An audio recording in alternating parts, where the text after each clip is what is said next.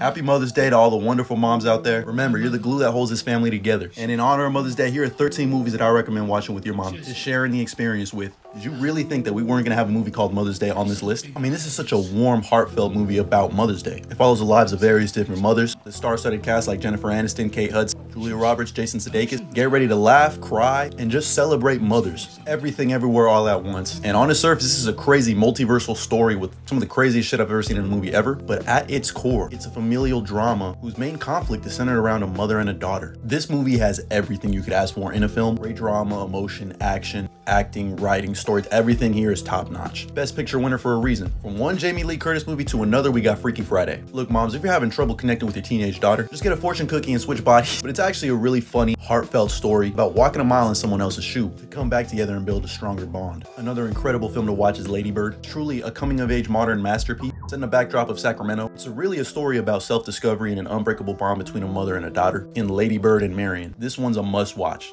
You know I had to put Mamma Mia on here. What an absolute banger of a musical. Sophia trying to figure out which one of her mother's past lovers is her real dad, all while singing ABBA? And if you're gonna watch the first one, you might as well put on the sequel, which isn't as good, but here we go again. Another incredible film is Miss Juneteenth. Such a beautiful, heartwarming story about a former pageant queen who wants her daughter to follow in her footsteps. Set in Texas, this movie will have you saying yeehaw and yes, queen. Now, if you want a little genre change of pace, A Quiet Place is perfect. A sci-fi horror thriller about a mother trying to do everything she can to protect her kids, all without speaking. And if you're gonna watch the first one, you gotta watch the second one. Emily Blunt is just phenomenal. And John Krasinski's direction is top notch. And along the same lines, we got Aliens, an action classic, really just centered around Ripley trying to protect Newt from all of these aliens. Shit, even the aliens are mothers in this movie. Now, if you're looking for something a lot more lighthearted and comedic, Bad Moms is the movie for you. It's about 3 moms who feel overworked and underappreciated, decide to let loose. Another beautiful Mother's Day movie is Volver, a Spanish dramedy that really dives deep into mothers and the relationship between their kids and vice versa. Beautiful. We also got Guilt Trip for all of you who haven't talked to your mom in a while. Talk to her. And finally, The Incredibles, Elastigirl. That's it.